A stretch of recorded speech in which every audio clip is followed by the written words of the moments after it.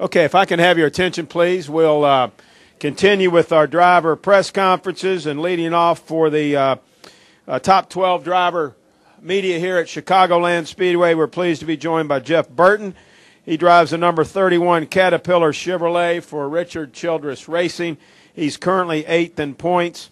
And Jeff, certainly RCR has been one of the big stories of the first half of this season. We are at the season's midway point, and kind of the revival of that racing organization has certainly been at the forefront. Maybe talk about that a little bit, how those three cars have really turned around this year. Well, it's obviously last year was extremely disappointing, and we came into this year with a completely different mindset based on the way we ended last year, and it's been really good. We've been one of us has been competitive almost every week. The 31 in particular, I feel like has run exceptionally well. We've been a contender an awful lot, throughout the year, and it's been disappointing that we haven't found a way to win. But extremely encouraged about the things we have going on, and it's time to make it happen. It's 8 races to go, I believe, and there's time's getting away. So I think everybody is at RCR is committed to doing whatever we have to do to try to win more races and continue to put ourselves in position.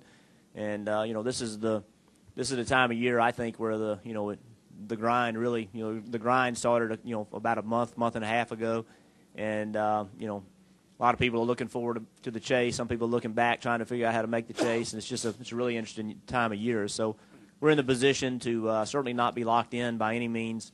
We could have a few bad races and find ourselves in position to be in trouble. So we have to try to go out and get wins and get enough bonus points so that when we do, if we do transfer, we'll be in a good spot.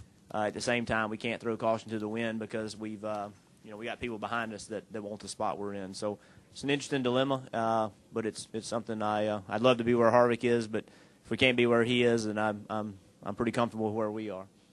Thank you, Jeff. We'll take questions now for Jeff Burton. Mike Embry has one, and then Mike Mulhern has one right here, and then we'll move all the way down this aisle. Mike Embry, SpeedTV.com. Jeff, as you mentioned, you've run well, haven't won. Same with Gordon. The Earnhardt Ganassi cars have been really good. Haven't gotten the finishes for whatever reason. How do you deal with that kind of quality versus lack of production on the end? Is it an emotional problem, or you talk about it, or just hope it works out? Well, I think you have to deal with the facts, and I think you have to look at each situation for what that situation was. I think that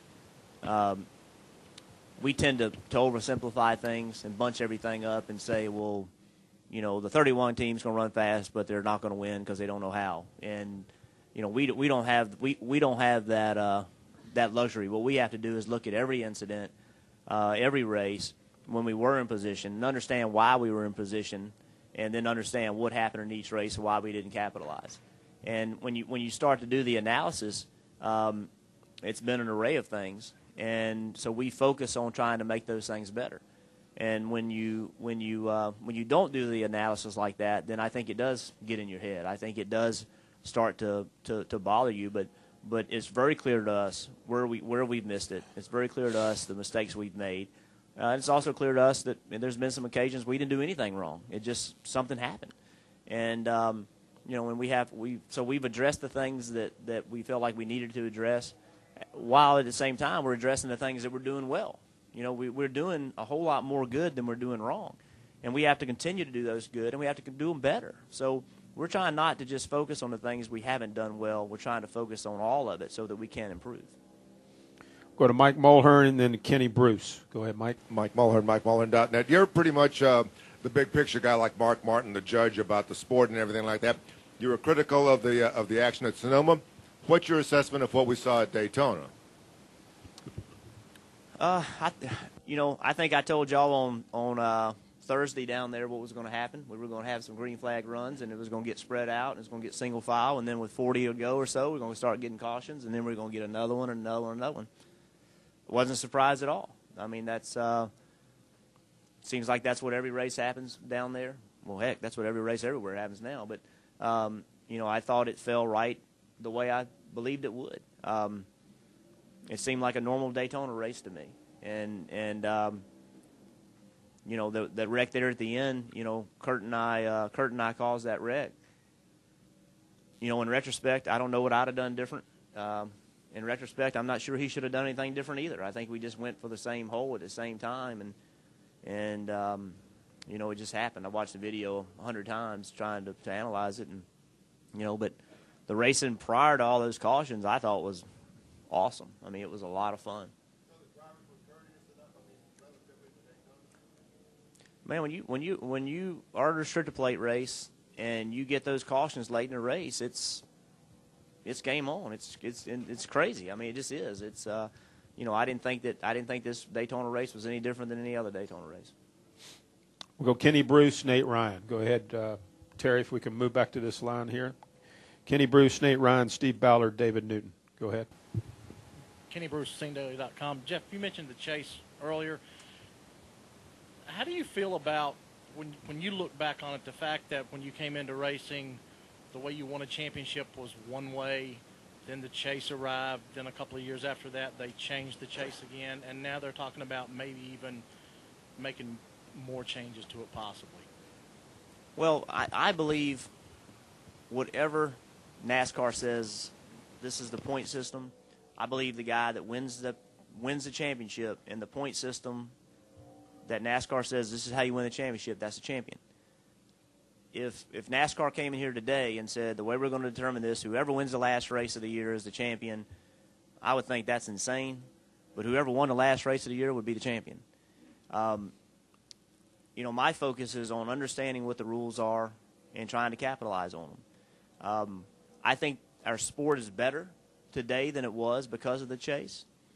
And I love the history of our sport, but I think that it's more exciting than it was. I'm a sports fan. I love to watch sports. You know, right now today, the intensity level and the pressure that's on us with 8 races to go, and then there's another 10 after that, is more than it's ever been because of the chase. The more pressure it is on the competitors, the more fun it is to watch.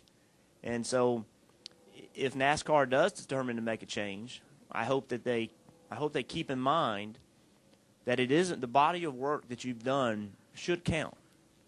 The way our system works is, you know, I don't think you're going to have a Super Bowl scenario where you have 2 teams, 1 race, winner take all. I don't think that that's appropriate for our sport because it is an endurance race, and I think the body of work should count. So whatever change they make, I figure the rule is a rule, and we got to find a way to make it work. I'd love if whatever change is made, I just think it has to have a balance about your body of work and your ability to win and compete at a high level when the pressure's on. And if they do those things and they enhance the chase and they make it more meaningful, then I think it'd be great for the sport. If they move away from the thought of your body of work doesn't count, then I don't that wouldn't feel good to me. But again, whatever they say, that's what the rule is, and that's what I have to go try to make happen.